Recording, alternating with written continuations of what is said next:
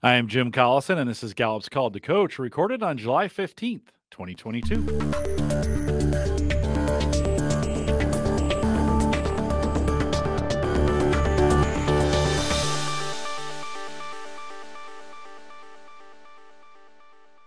Called to Coach is a resource for those who want to help others discover and use their strengths. We have Gallup experts and independent strengths coaches share tactics, insights, and strategies to help coaches maximize the talent of individuals, teams, and organizations around the world. If you're listening live, love to have you join us in our chat. There's a link right above me on our live page that'll take you to YouTube.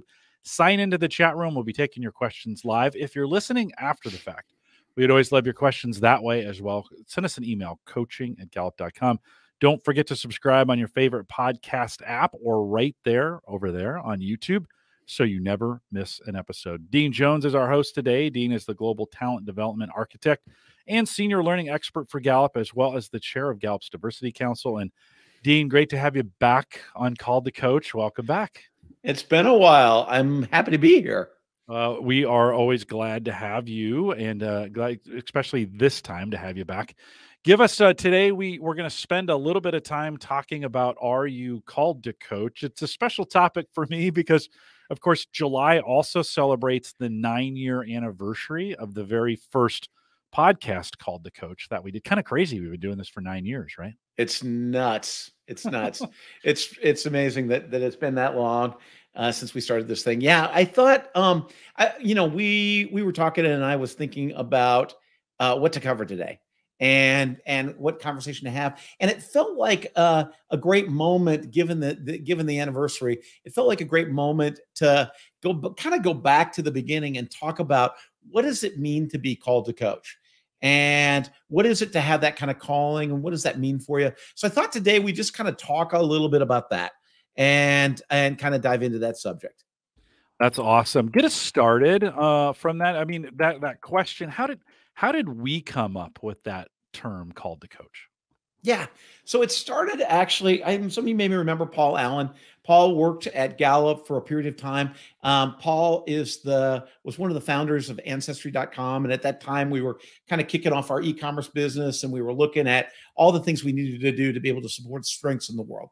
And at that time, one of the things Paul did when he first joined Gallup was he traveled around the country and he interviewed a lot of strengths coaches around the country and really looked at what was the experience of being a strengths coach, what was fulfilling for people around that. And this was right at the very beginning, right? So as we were just starting to offer classes, as we were just starting to offer strengths really online for people to be able to purchase.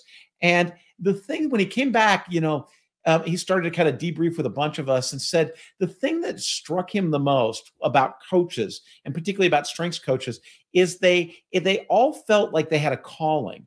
That it wasn't just, hey, this is my job that I do, or I'm good at this. It all felt like, for them, it felt like a calling, that they had really a calling to coach. And so that's where we ended up with the title of the podcast, right? Called to Coach, right? But even more than that, it's where we started to realize that as we worked with coaches, that part of working with coaches was really, really understanding, respecting, supporting the kind of sense of mission that comes with strengths coaching for people. Mm-hmm. Dean, when we think of that term calling, I think it can mean different things for different people, and maybe even in our context that way. Talk a little bit about that. Yeah, I think it's pretty simple. I'm always the guy when I start out, I always want to understand, okay, well, what does it mean, right? And I was like, I use the Googler a little bit to go like kind of look it up. The definition of calling, if you look at the dictionary definition, is a strong urge toward a particular way of life or a career. Again, a strong urge toward a particular way of life or a career. And it's often used in a religious context, right? So for most people, you're accustomed to hearing this notion of calling in a religious context, as in God's calling me to this, or God's calling me into ministry, or whatever it is, right? We talk about it in a secular context rather than a spiritual context. Although I would tell you that I think for a lot of the people we know, Joanne Miller was a coach at Gallup who was a nun, is a nun. And so we know a lot of people in the faith-based communities that use strength. And so it is both a secular calling as well as a spiritual one. But we think about it more of in kind of a secular context, where we think about what is it that you're meant to do? What is it that you find yourself being meant to do? And for a lot of us that do strengths coaching, there's that sense, it's like, wow, this is what I'm designed for, or this is what I'm meant to do. And so I thought we'd talk a little bit today, if it's okay, Jim. I thought we'd talk a little bit about, how do you know if coaching, or really if anything, is a calling for you? How do you start to find your calling?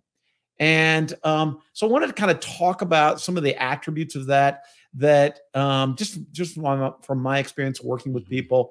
What are the attributes around that, and how do you start to get a sense of that? Go ahead, Dean. Let me just say, as before you dive into that, please. The term, it was interesting. The term "called to coach" became, even internally here at Gallup, kind of a title for a variety of things, and we tried to kind of put that on called to manage or called to lead, or like, and it never really worked. It never really, those terms never really, it didn't stick like called to coach did. That seemed like that term was so made for, in a lot of ways, custom made for us and what we did, and the way we decided to do this with media and in YouTube and the podcasts and the community.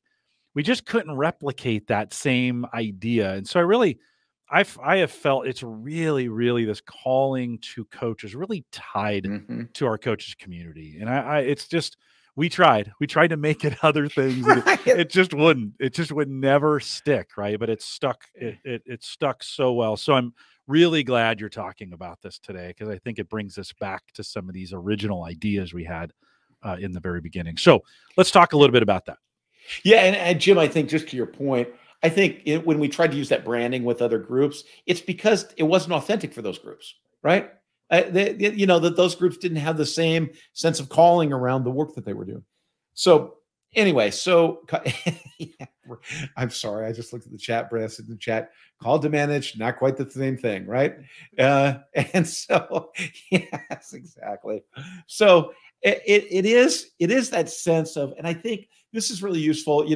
Jim, when you and I were talking about this session before we started here today, I'm going to go through some attributes, I think, of how to know if something's your calling, right? How to know if it really goes clunk for you. Amy Frederick said this brilliant thing in chat here today. Strengths makes everything I do click.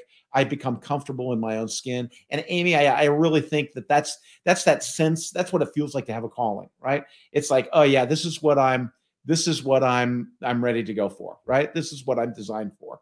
This is really what I'm called to do. So I'm gonna go through this, and I think for some of you, you'll use this, depending on where you are, you'll use this to be able to, one, determine if being a coach or a strengths coach is really what you're called to do. For some of you who've been doing this for a while, it just may validate your sense of your calling.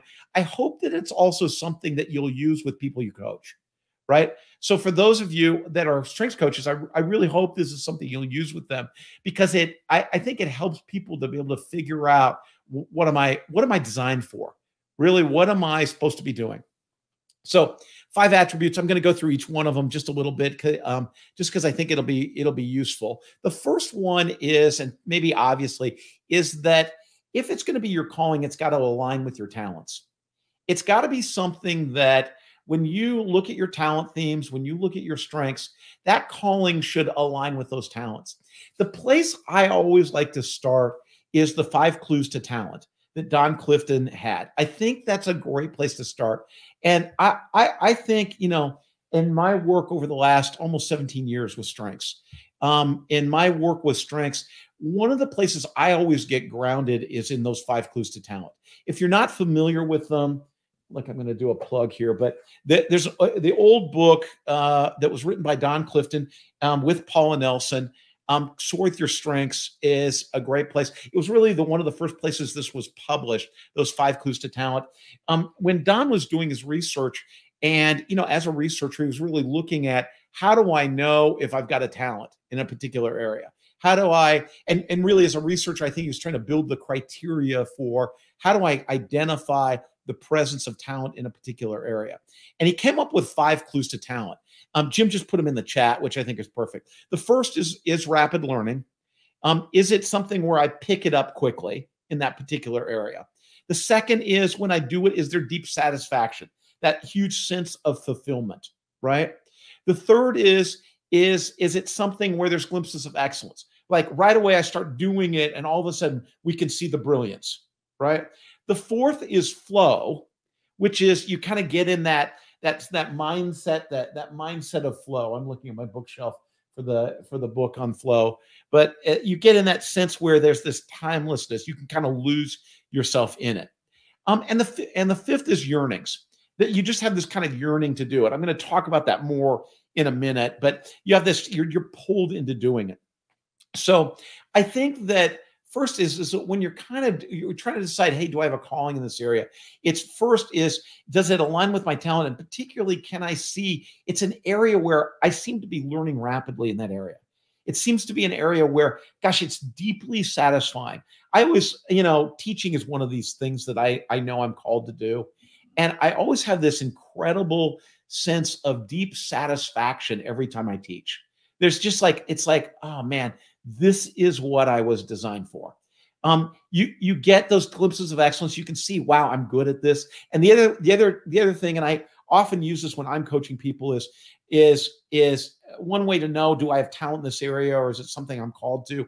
Is, do people tell you, wow, that was great? Do you get that kind of feedback, like, wow, you should do more of that, or wow, it's really great when you do that? When you start to hear that kind of stuff, you got a sense like that's talent, right? Is there that sense of flow? And also, are you pulled to do it, right? I always think part of that, gauging that alignment, is that you can see yourself doing it. This sounds like a weird thing to say, but a lot of us imagine ourselves in different situations. But like in all practicality and all reality, you can see, like, yeah, that's something I love doing. I can see myself doing it on a regular basis. And you start to also be clear about, as you use your talent in that area, what knowledge, skills, and experiences you'd have to add into your talent in order to have a strength in the area. So as you're thinking about, hey, should I be a coach? Am I really called to coach? One is really looking at, does it align with the talent that I've got, right? Do I have that sense that it's really aligned there? Can I see myself doing it? And can I start to see the kind of knowledge I'd need to have to be successful in this area? Can I see the skills I'd have to develop, the experiences I need to have to really be world-class in that particular area? So that's really the first one, aligns with your talent. Jim, anything for you on that one? Yeah, it's been, as you talk about that, 9 years we've been doing this. And yeah, so for me, I came here, I started 15 years ago as an IT manager, and that flow wasn't as good. And this has been great, right? And so all those things match. I mean, for me, it's been an exercise. My time here and what I'm doing is a perfect example of exactly what you're talking about. Right. Exactly. And by the way, I don't think I'm called to be a coach. I am an interviewer. I am a facilitator. I am an MC. That's what I do. That's my thing. I work with the coaches, and many of them are surprised that I say that. But my role as a facilitator, as a community manager, is so much more different than coaching in a lot of ways. And so I bounce against that all the time. So it's great validation, Dean, as I think about this, even in my role here over the last 9 years. Yeah, that's really beautiful. And for those of you who are joining us live, I'm interested. I know I can see some of this happening in the chat already, but it's great to kind of map those things on for yourself, right? Whether you're live or if you're listening to this podcast, but really listening and saying, gosh, how does it align with my talents? It's great to ask yourself that question and to be able to really look at that. The second one is it consistent with your values? And I dug out, like, gosh, it was like 2 years ago, 3 years ago, that we did a podcast on strengths and values. So that we did one that was specifically around values. One of the things I said, and one of the definitions I use for values is, values are one's judgment of what's important in life. One's judgment of what's important to life. And I really fundamentally, I think all of us, and particularly when you work with people, when your job is really developing people or working with people, I think fundamentally people all should get in touch with what their values are. Fundamentally, what are those core values for you? What are the things that are most important to you? Where are you grounded? One of the things I always say about values is that values, sometimes people say, well, I value my family, right? Or I value the project I'm working on right now, right? And your values are really beneath all that. Your values really are eternal. They don't live in time and space, right? Your values are those things that are fundamental for you, that are underneath all of that. And part of the usefulness or the value of knowing what your values are is it gives you a sense of who you are fundamentally, what those core values you have, and that when you operate in conjunction with those values, there's a fundamental kind of alignment that you have. There's a fundamental authenticity that you have, that you're operating consistent with what your values are and expressing those values in the work that you do, right? So that's a really powerful piece. How do you know if something's a calling? Is because you can see the expression of your values in it. It's a way of being able to express your values, and it honors the expression of those values. Jim? Dean, we did that session on values, but for folks maybe here, could you give a one, like, if say I'm struggling to think through, like, what do I value? Yes. How what are those? We have some values cards and some things you can do, but practically Yeah. speaking, Yeah. how do you advise people on that if they're thinking through, like, what is it that I really do value? Yeah. One of the things I always tell people, one of the sort of time honored ways one of the exercises to start to find your values are, it's called the 5 whys. It's root cause analysis is basically what it is. Or sometimes people call it the 5 why analysis, where you just ask yourself, why do I value that? Right. So you start with something that seems important to you, right? And then you say, like, okay, well, my family's important to me. And you ask yourself, well, why do I value that? Well, why do I value that? Right? Answer that question. And then keep answering, well, with whatever the answer to that question is, well, why is it that I value that? And you keep asking that question to start to drill down into fundamentally, what happens is you sort of hit bedrock there. You hit something that at its fundamental level is really important to you, right? It's like, I have a good friend in California, was one of the first people that I ever really had deep conversations about values with. He was a consultant at the time. He's a lawyer. He was a consultant at the time. And he was doing a lot of work with his clients around values. And fundamentally, one of his core values in life is love, and expressing love and facilitating the expression of love, right? And it really became a hallmark of, at the time, his law practice, and now the work that he does. And so I think it's for all of us, we got to kind of figure out what are those kind of core values that are at the heart of really who we are. And so that how something's your calling is you can see your values being expressed there. For me, one of the things, and I've shared this before, but for me, really what my whole life is about is empowering people to fulfill on their most important challenges, their most important commitments. And so really, I've spent my life really in the area of learning development. Really, I'm in the empowerment business, is really, am I empowering and equipping people to be able to do that? Right. And so that's why my work with strengths, my work as a coach, my work as a teacher, my work leading learning at Gallup is all sort of an expression of that. Yeah, I love it. I think I've really worked. I think that's been a work in progress for me. And do you think folks have a good grasp on that generally? Or for many of us, are we always kind of working through or discovering those values, in the things that we really hold close to? What do you think? Here's the thing. The thing I think is hard about this is, unlike identifying your talents, identifying your values is a little squishier. It's a little squishier. At the end of the day, only you are the one can say these are fundamentally my values, right? And how you oftentimes where it feels like they change for people is people are in the process of figuring out fundamentally, what do I value? And so they get something and it's like, well, I thought I valued this, but really underneath it, what I value is, is that, right? So there's something that's underneath it that they really haven't gotten to. And so it's really that process. And I think it's part of the process of self-awareness where you really start to learn more about who you are. It's really a sense of figuring out like really what am I about?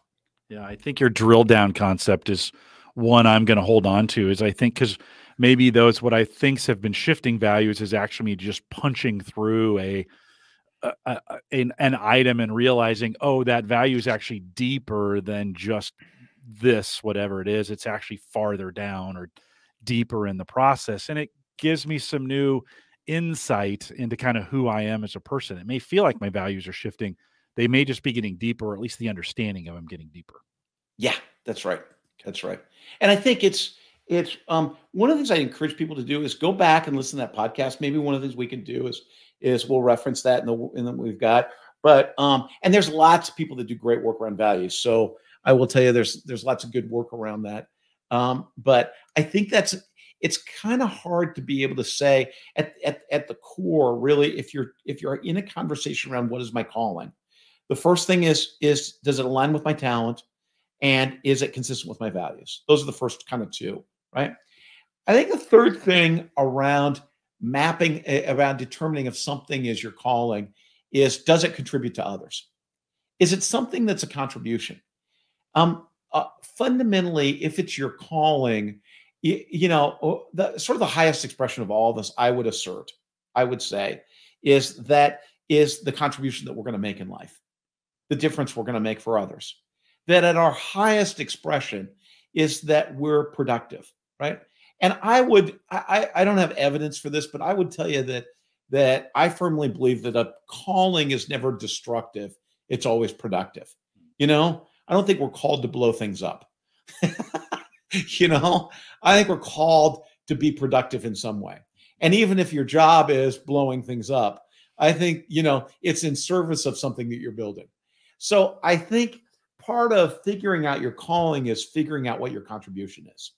Now, will your talents give you some access to that? Absolutely. Will your values give you some access to that? Absolutely. But it's also getting clear, what is the thing I want to contribute with my life? What is the thing? What is the difference that I want to make? How do I want to be productive? How do I want to be a contribution? And I think for all of us, I think that's the highest expression of who we are. Is what is the difference we're going to leave on the planet? We all have a life that has a beginning, a middle, and an end. And the end always comes quicker than we think it's going to come.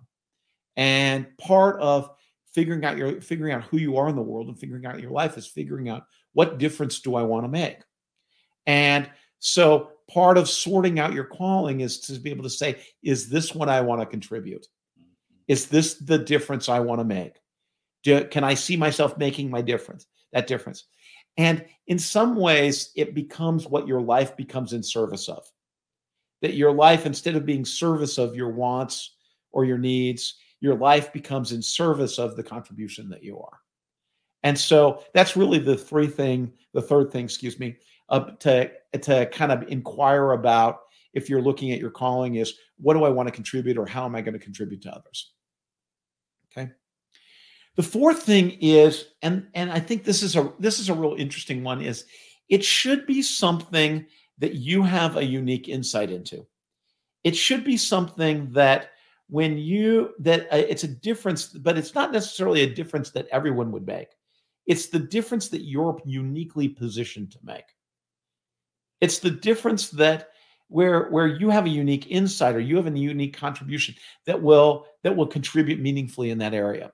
I always think that a calling is something, I'm going to use an analogy, and this analogy has been politicized like so many things in our world these days, right? But a calling oftentimes is like a dog whistle. A dog whistle where they have this whistles. It's a high-pitched whistle that only the dog can hear. Humans can't hear it because it's at such a high frequency. The dog can hear it, and the dog is like, oh, yep, this is it, right? I think that often your calling is like that in life. is it's like a dog whistle. It's something that you see or hear, a difference that you see could be made. Something's missing that you could contribute. Something's available that other people don't see. I think that's where people, by the way, get stopped in their relationship with their calling, is they see something and they say, wow, if only that were available, wow, the world would be different. Or if only that could be contributed, man, everything would change, right? And then they look around and there's no agreement around them for that thing. Nobody else. It's like, do you see how good that would be? And everybody around is like, no, I never really even thought about that, right? But do you see that that's missing? No, I didn't really even see that was missing. And people get stumped, right? It's like, oh, wow, because I don't have any agreement around this, maybe I shouldn't do this thing, or maybe it's not really necessary. No. It's because that's your calling. That's not their calling, right? That's your calling. Your calling is to provide that thing that you see missing, right? And that's really what a calling is about, is that you uniquely see something that is available or could be available, and that you have the opportunity to go provide that. And I really do believe that that's the essence really of not just a calling, but of leadership, is that you're somebody that you see something and you're called to be able to provide it. And in the beginning, by the way, part of providing it is starting to build agreement around it, right?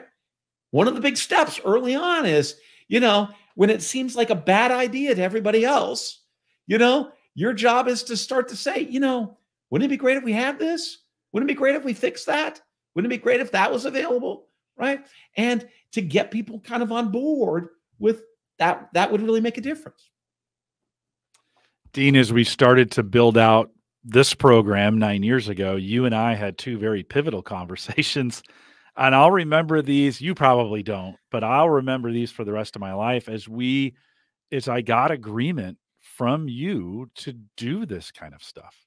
And, 9 years ago, podcasting wasn't what it is today. And we had never done anything like this before. And who is this IT guy that's going to, why is he asking to do this type deal, right? But to me, that's a perfect example of what you're talking about getting this agreement. It wasn't a guaranteed. Today we look at it like, oh yeah, it's slam dunk. That should work. Yes, Of course you would do that. Not in that day. There was some question. Maybe we shouldn't be doing this. I had people coming to me saying, I remember customer support pinged me why are you answering questions? What are you doing there? So it's not always, I love the fact that you're saying it's not always, not everybody else sees it, but you do, right? You see it, and you have to keep going.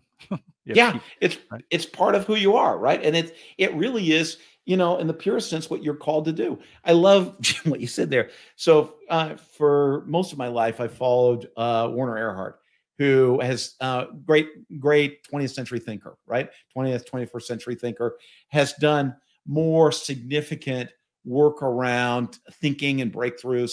One of the things that Werner Erhard talks about when he talks about a breakthrough is he says that I always think is funny.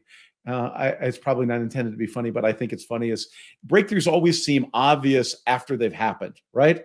Right? After they've happened, yes, make the wheel round. Yes, make the wheel round. That's a great idea. Before they happen, not so obvious, right? Not so obvious. Not a lot of agreement. Yeah, somebody's like, no, figure eight is great. Figure eight, we should be using a figure eight. That's right. Exactly. That figure eight guy that's just rattling your cage.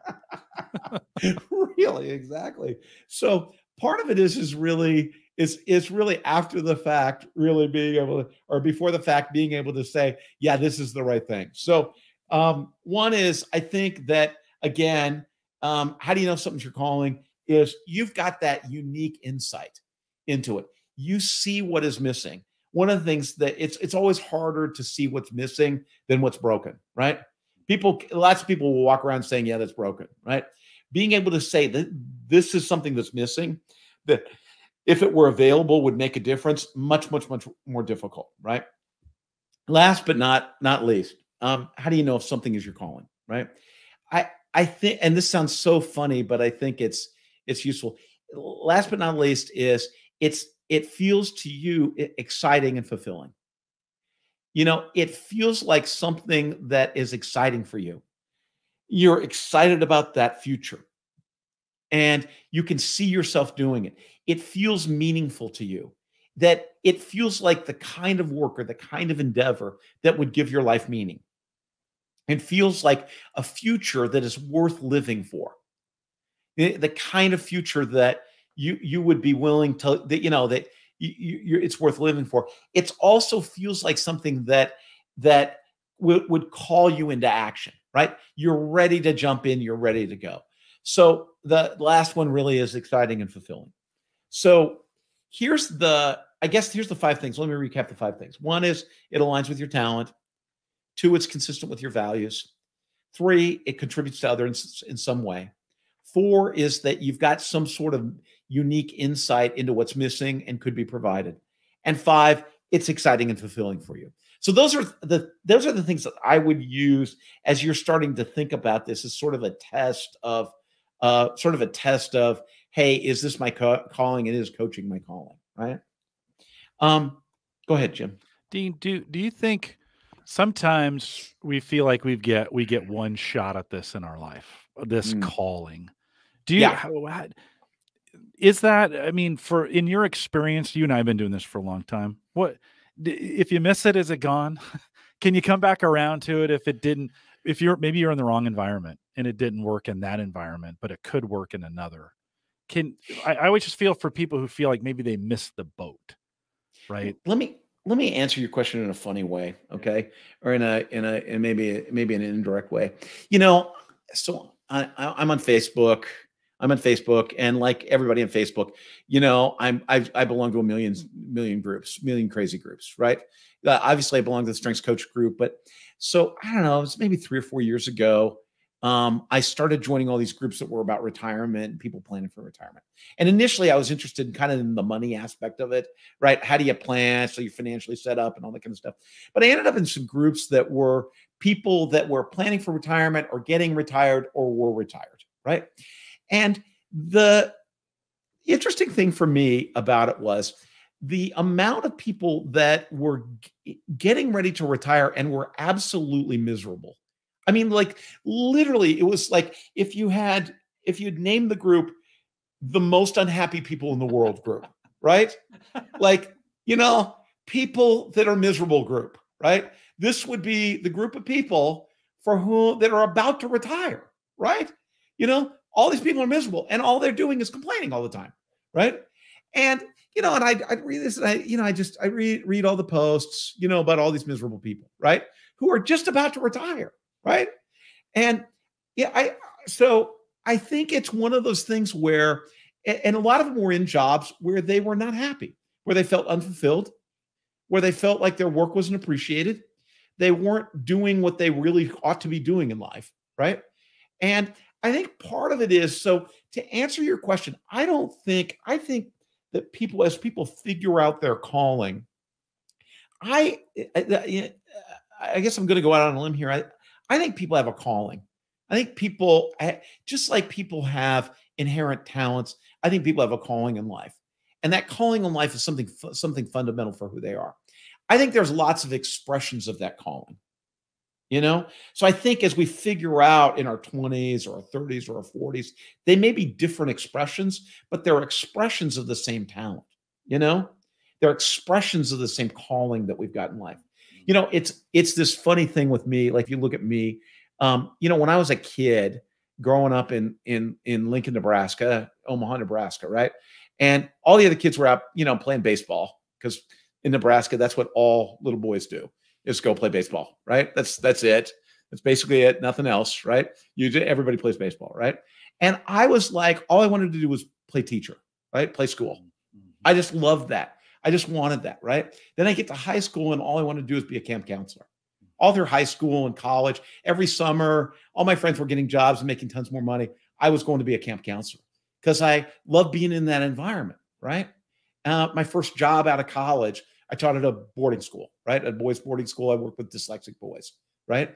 So I can see in some ways, and now, I spent this whole first part of my career in sales and marketing, and then ended up back in learning, right? So it's this funny thing. I think at some way, it's all the same thing, right? It all adds up the same way as somebody who's drawn to teaching, somebody drawn to coaching, right? And so I think that there's a calling, the kind of fundamental calling that people have, right? Yeah, sorry. Oh my God, Levine playing school. I love it. Yeah. Yeah, you do now. It's a lot better than it was then. So I think there's that fundamental calling that we all have.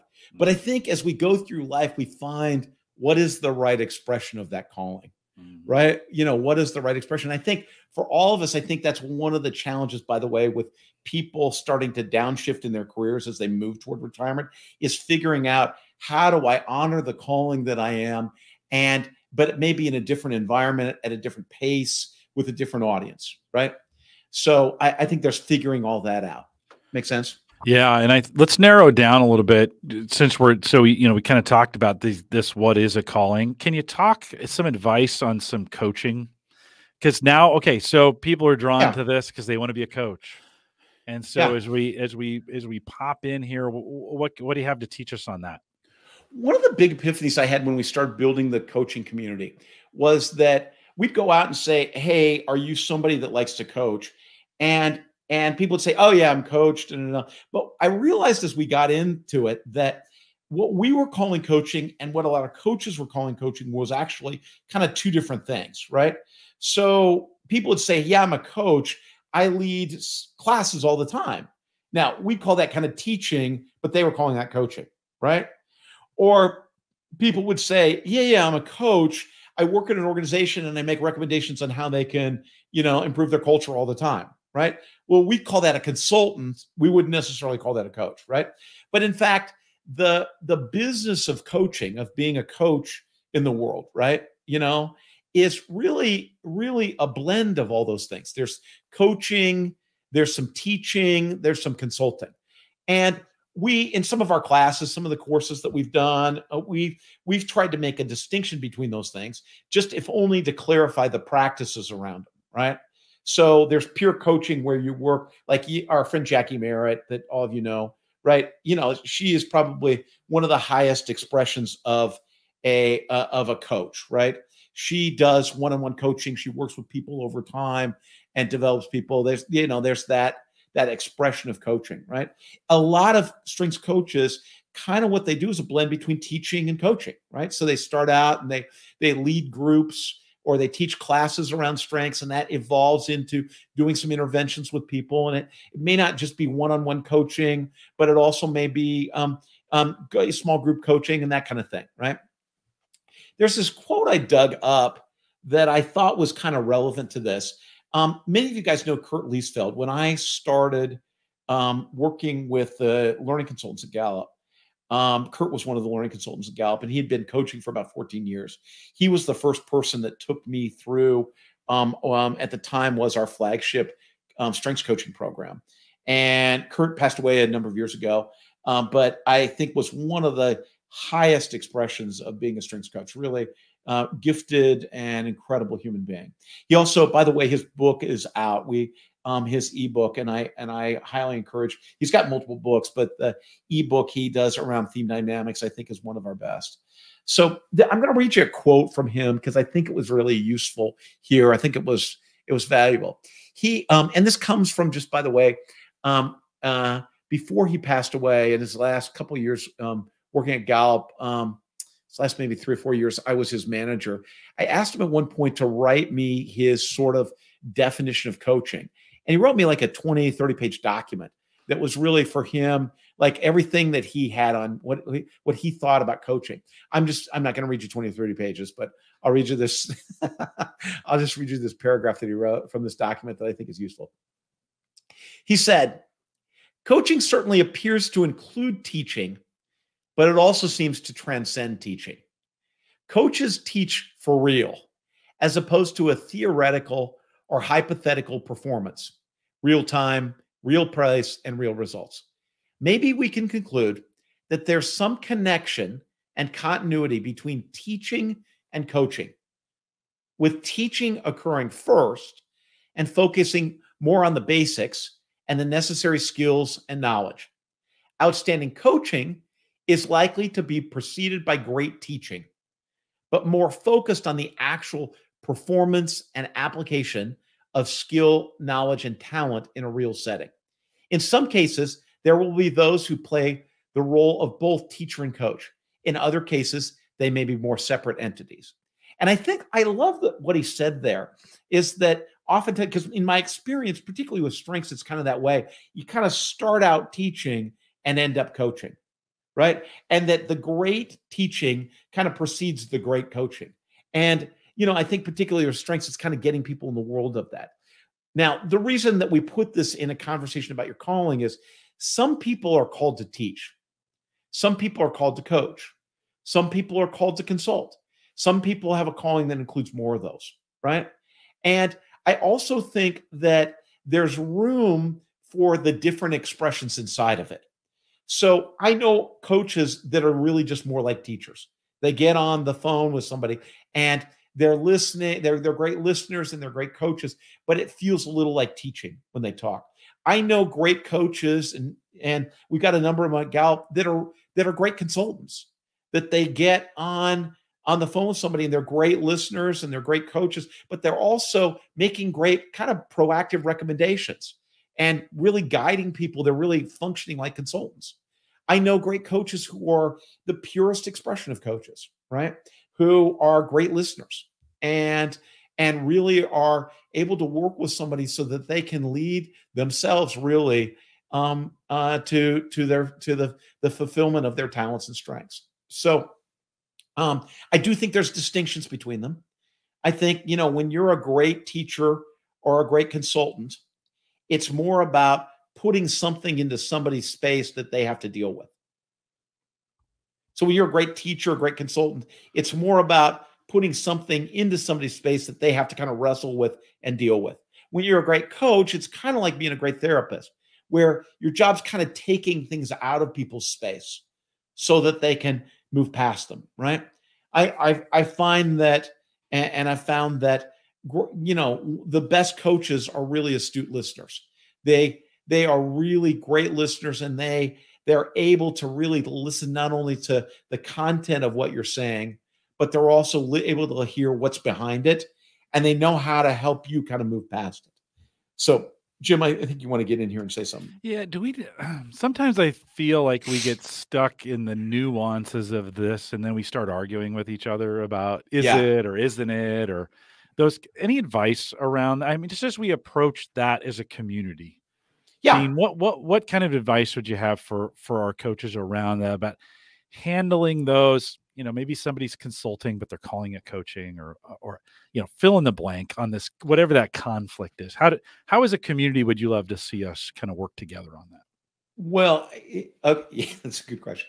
So first, I think it's probably the first principle is MYOB, mind your own business, right? I think mostly, and I mean that sarcastically, of course, because that's who I am. But I also mean that I mean that intentionally, which is that focus on really what you're doing.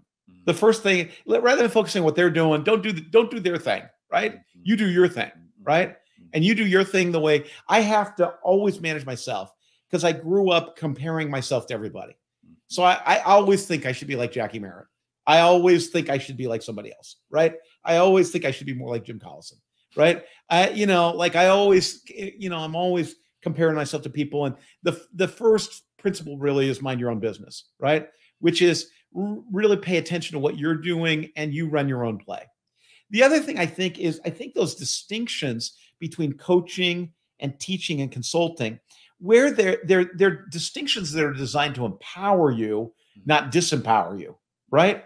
It's not designed to use as a weapon against someone. They're not really a coach because they do da-da-da-da. Or worse, a weapon that you use against yourself. I'm not really a coach because I'm not blah, blah, blah, blah, blah, right? I think that where their usefulness is to be able to be clear about what you're doing in the moment. Is this a moment that calls for teaching? Is this a moment with this client that calls for coaching? Is this a moment with this client that calls for consulting? And to do the right thing in the right moment.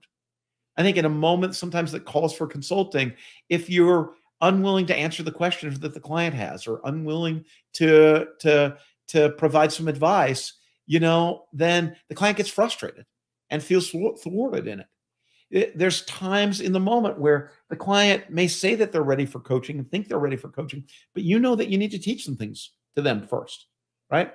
That they've got a misunderstanding or a misappropriation of what we're doing here. And the first thing to do is to teach them. So I think you got to listen as a coach, you got to listen and decide what's the right thing, what's the most appropriate thing to do. And I think those are useful distinctions for you to be able to say, this is what I'm teaching, this is what I'm coaching, this is what I'm consulting. And I know the difference between those three things.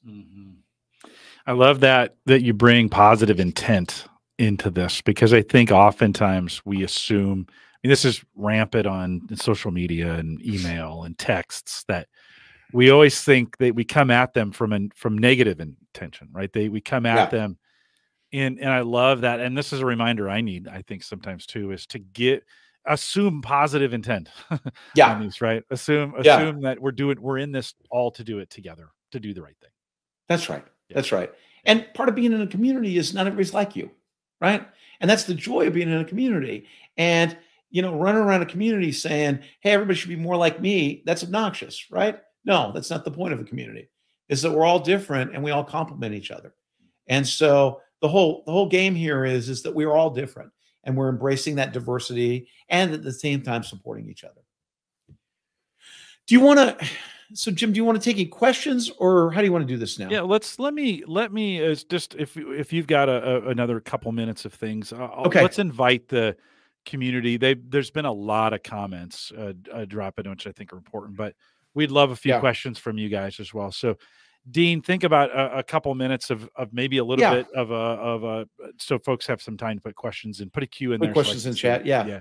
Let me just share. So one, so funny, but I've got this quote that I'd love to share. I was laughing with a guy that I work with, that he's a quote guy, I'm a quote guy. So, we end up spending all day giving each other quotes, right? So let me give you a quote that I think is a useful quote. We're talking about calling. And this is from Dr. Jonas Salk. Dr. Salk said, to become devoted to a calling, to have a sense of responsibility, and to have hopes and aspirations are all part of being human. To have no calling, no sense of responsibility, no hopes or aspirations is to be outside of life. In other words, to have a calling really is at the core of who we are. So I think that's a great way of thinking about your calling. It is really that sense of responsibility you have to life and to all of it. And it gives your life purpose. It gives your life hope. It gives you aspirations. It gives your life purpose, and really is at the core of what it is to be a human being. I love that. Dean, what if I'm struggling? Like, what if I'm in a moment of hopelessness? In the sense of, or I'm in a job that's not particularly fulfilling, and I've run down that path, and I'm like, I can't get out of this, or I don't. Yeah. Can you talk a little bit about that? Yeah, absolutely. Because I think that I think that happens, and I think that happens. I think that's okay that happens, and it happens frequently for people. That people go through life and they come up a moment where they say, "Hey, what was giving me all that juice before? I've wrung out all the juice from that, right? And I got to figure out what's next." And I think it's going back to those and kind of doing a clean sweep to be able to say, well, what are my talents? Fundamentally, who am I? Right? What are my talents? What are my strengths? What are my values? Right? How do I want to contribute to others? Right? What are the things that I can see myself contributing and I get excited about contributing? What is most deeply fulfilling for me? And where do I feel like I've got a unique expression? I think when you step back from all of it, and I know, Jim, you were talking about taking a week off and just having some time to reflect. For some of us, it's getting away from work and all that. Sometimes, it's just going to a quiet place, right? And with our notebook and kind of writing those things out. But I think it's a good time to be able to step back and just listen to yourself. And I think when you're in those moments, it's taking stock, right?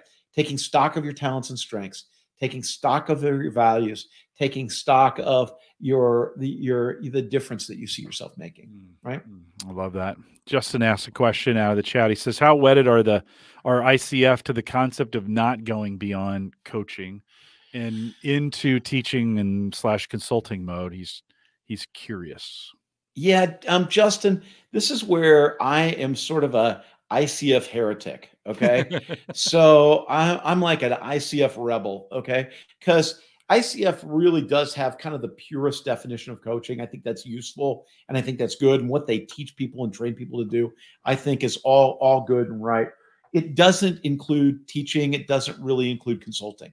But what I find is for most strengths coaches, and particularly strengths coaches that work at different levels in the organization, that most strengths coaches, a lot of strengths coaches that work with kind of beginning folks really have to do a ton of teaching, right? So you just can't make it really as, like as just a pure coach. You got to do some teaching in order to get people in the world of strengths. Most executive coaches, most coaches that work with senior leaders and executives can't get away from consulting, right?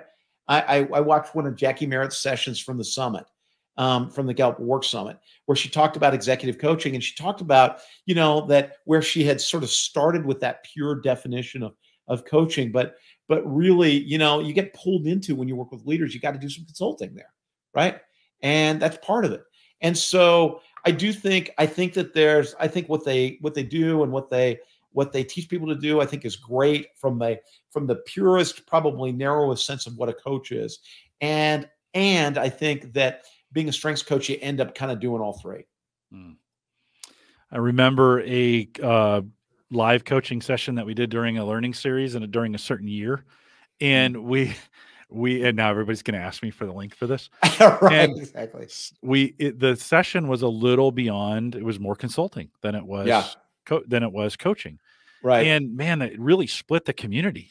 Like there were people coming in the chat saying, this is not coaching. This is, and others were saying, this is what I love to do. This is the way I coach. Thank you for showing me this way, because this is the way I coach. And so that was a learning moment for me, Dean. To that point in time, I didn't really understand all of the nuances behind this. So thanks I think we need to remind ourselves of some of these. ICF is a way, right? It's a methodology, but there's other ways to express this thing we call coaching, however that is, right? That's right. That's absolutely right. That's absolutely right. Ricardo says, teaching consulting is needed when you work with the sales report, right? It's part of the process, right? You want to make any comments on that? Just that I as a guy who's worked with, and I've done sessions around this before, but as a guy who's worked with salespeople for a long, long time, yeah, absolutely. I think that's part of it. And I think that when you work with salespeople, I'm always drawn to working with people that are in business development and sales. I love that. I love people. I love that vocation. I love people that are passionate about that. I also love the talent set that's involved in that. And to your point, I think that's absolutely right. You have to do some teaching. You have to do some consulting. It's kind of part of it. Right. Heather's got a great question. She says, how do you get clients to understand that there is a teaching aspect to strengths coaching, which is and may be necessary before the actual coaching comes into play, and that they probably need to pay for it? Which is I think, for part of it with people, it is one of the things that you have to educate clients about before the fact, to be able to say, hey, to get people in the world of this, we really need to do that. Typically when I've worked directly with clients, one of the first things I typically do is have them do some kind of teaching session, because you have to start that. What you want to help clients know, and I think this is the benefit to clients, is the coaching gets so much more valuable and deeper and more impactful when you've done the teaching before. When you don't do the teaching before, you end up doing some of the teaching in the coaching session. So the coaching sessions are not as impactful. Right. So you want really high impact coaching, you invest in the teaching before. So I guess that's the way I would position it. Yeah, I love it. Yeah. Dean, we got just a few minutes left, and I know you kind of wanted to wrap it on a particular subject. So why don't you do that Oh, I just, so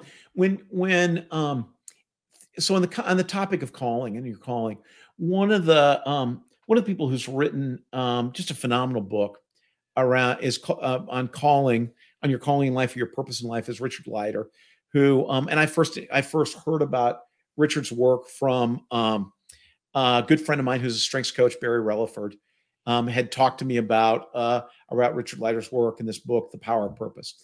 And I think he's a really interesting guy. He's got some incredible work and has done a lot around figuring out your calling at different parts of your life, figuring out what your purpose is, right? He tells a story that I think is so incredibly powerful. This is a guy who spent a lot of his time and a lot of years researching the notion of purpose, right? And understanding what it is to have a purpose.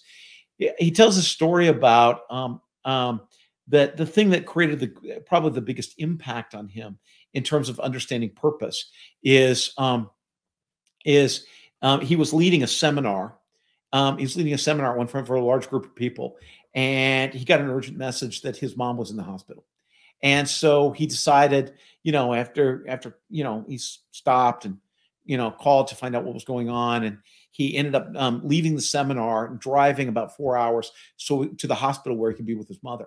And it turned out his mother was passing away, right? And he gets to the hospital, and his mother is really in her final hours. And he tells this incredibly touching story about sitting in the hospital bed, taking his mother into his arms, and talking with his mother really at the end of her life. And she was there, and she perked up, and they were able to talk. And at the end of the conversation, he said there was nothing else really to say. He said, "Thank you."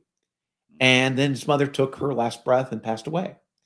And he said in that moment that moment really taught him more about purpose and life's purpose than all the research that he had done, all the study and the research that he had done. He said really that everybody at the end of their life just wants to be told thank you, just wants to be thanked for the difference that they make. And in his work, he talks a lot about that there's three things that he wishes, or that he's discovered that people wish they would have done more in their life. And I thought I'd share those three with you. One is to be more reflective, to take more time to be reflective. The second is to be more courageous, that they'd had the courage to just be authentically themselves. And the third is that they had more purpose, that they really had used their life to make a difference, right? And so I think as we all explore calling, our calling, and whether you're called to coach or whether you're called to do something else, right? I think it's really thinking about what is our purpose in life? What is our contribution in life? How are we going to make a difference? This really is, I think, the fundamental expression of life, is for us all to figure out, okay, what are we called to do? What are the difference we're called to make? And then to go make that difference. Dean, that is powerful. As you shared that with me in pre-show, I was reminiscing about my own mom's passing here just a few months ago. And after she passed, people had asked me, "How you doing?" I said, "Fine." I said everything I did, all the stuff I wanted to do, no regrets. Then you told me this story, and I'm like, oh, I should have could said have thank done you. one more thing. Yeah. But how Yeah. powerful that is. How, it's going to be a great reminder to me of just that trying to get that final thank you into someone who, in that situation, to say thank you. Because I think that's super important, and probably a life lesson I'm learning right now with you. So thanks for taking the time today to just share this wisdom. We've had a lot of great comments out in the chat room as well. And I think it's just a good reminder for us of why we're listening, why we're doing this thing, and why we've decided to do this thing we call coaching. Any final thoughts that you want to wrap it on, Dean?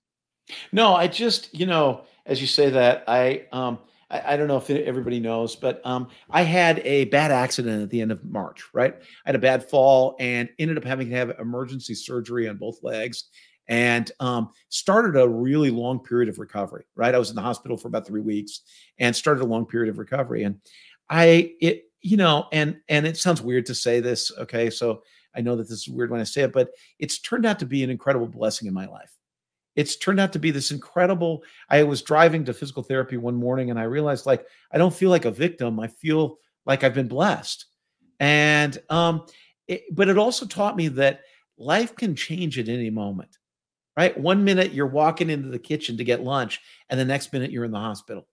And so I hope we don't wait with people until the end of their life to say thank you.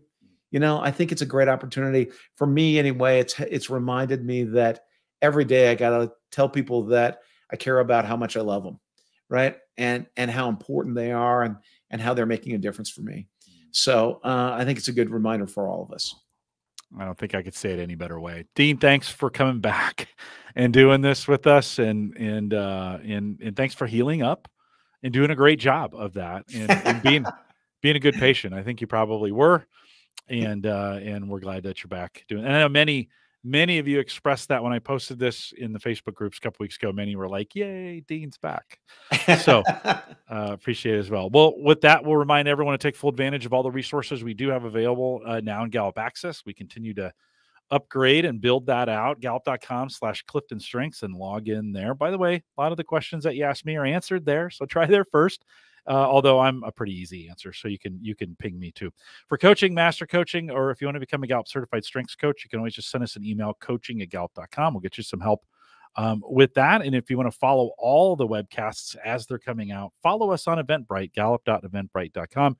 Find us in the Facebook group, facebook.com/group/called to coach, and join us on any social platform just by searching Clifton Strengths. Thanks for coming out today. I've been encouraged, and I know you have as well, because you've said so in the chat room. Thanks for joining us today. With that, we'll say goodbye, everybody.